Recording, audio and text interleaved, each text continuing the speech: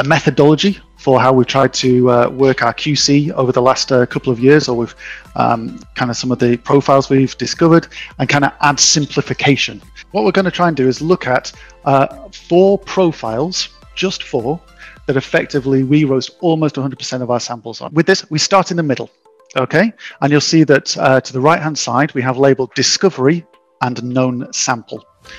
Discovery is one route. It's effectively, when you don't know what a coffee is, a very simple flow diagram to arrive at a finished roast, the ones that we tend to find most. So to take you through that, we would start at the OSCE washed standard roast. That is actually the roast which we generally roast about 70% of our samples at. It's the one we start with when we don't have more information for the coffee.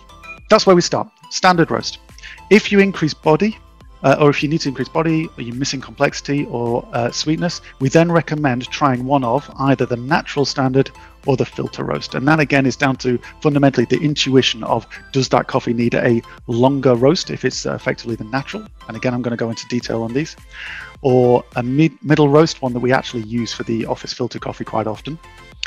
Or conversely, do you need to increase acidity? Is it missing pop? Is it missing that sort of wow factor that a lot of coffees need? That's our discovery route. The other is where you know what a coffee is. So if you know that a coffee has a certain process, you know where it's from in very, very broad terms, we then give you a flow diagram to effectively go straight through to what might be the likely best roast for that coffee. Now, fundamentally, natural standard across filter roast, across wash standard, across standard sample roast, they effectively decrease in length and increase in heat and heat transfer as you go across.